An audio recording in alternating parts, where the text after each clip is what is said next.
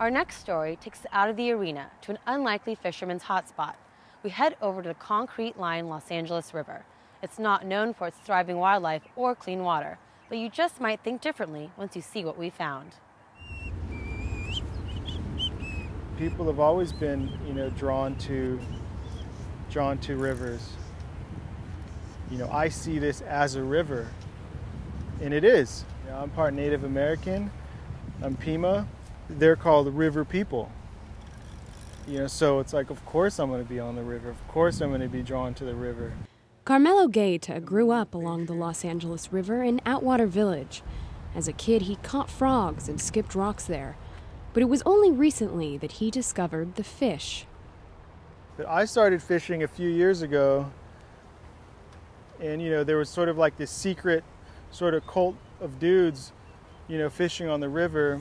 It's kind of like, it's the novelty thing. It was like a joke. Like, whoa, check this out. And I'll tell friends, and they would laugh. Why would I not fish in the LA River? If there's fish in there, of course I'm going to. There's a fish tailing right there. See it in the middle of the river?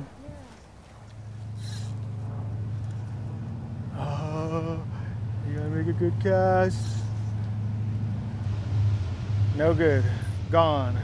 Eventually, word of the fisherman made its way to Friends of the Los Angeles River, an organization dedicated to revitalizing the river.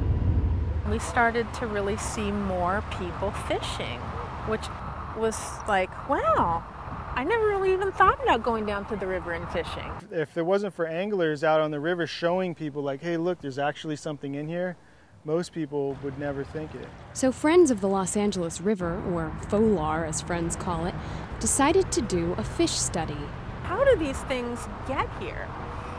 What's going on, and how are they surviving here? And this is a whole cycle of life that's happening down here that's hidden. When you tell people that you fish the LA River, the first response is like, are there three eyes on the fish? Do they glow? And when people see someone in the water, they're gonna be like, like he's got cooties or something. Most of the water does come from sewage treatment plants, though they are held to strict standards of cleanliness. And chemical pollutants enter the stream too, with everything from motor oil to insecticides flowing in as urban runoff. From the little bit of testing we've done, it's not nearly as bad as people think it is. Sabrina Drill studies urban fisheries with the University of California.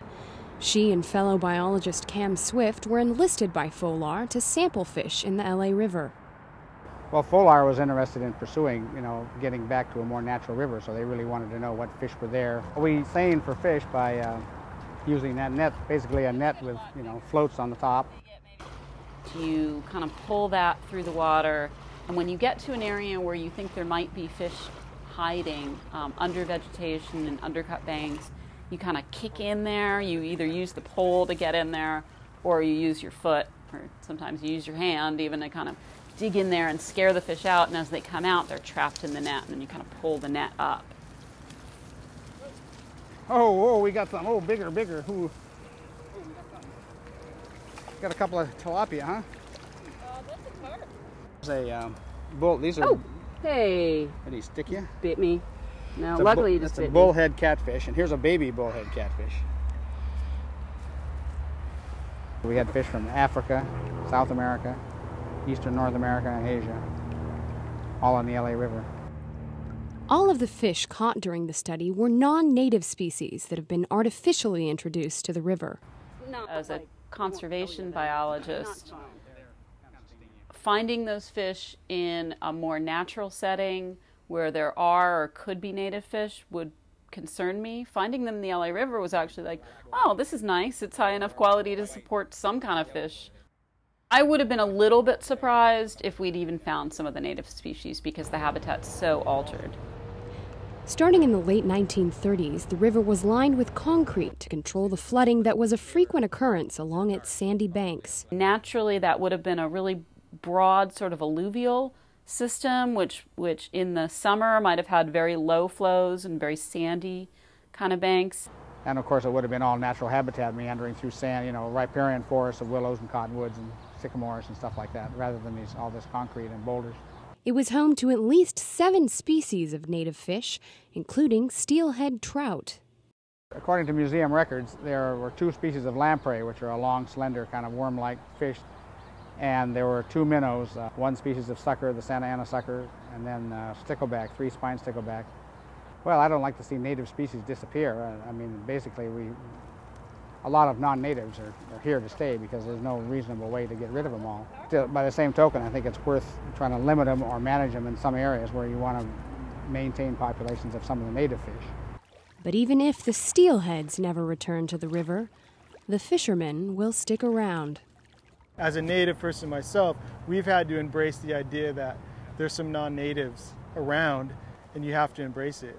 Sure, I would love for there to be steelhead right here, but and as an angler, that would be awesome. But, that's just not the reality. And what's happening now is there's vegetation growing and there's fish in the water. Right now, people are using the carp and the tilapia and going out and having an experience that kind of reconnects them to nature. Yeah, there's a benefit to having some fishable species in the river, whether they're native species or not. For a lot of people, for the first time, they're seeing the river as a river. They're seeing that wow, there are these huge trees, all these birds, and now, they see fish in the river. And it slowly changes people's perception that indeed Los Angeles does have a river. There's something more to this, concretized channel. Things do live and thrive down here. If you remove the concrete, nature will take over.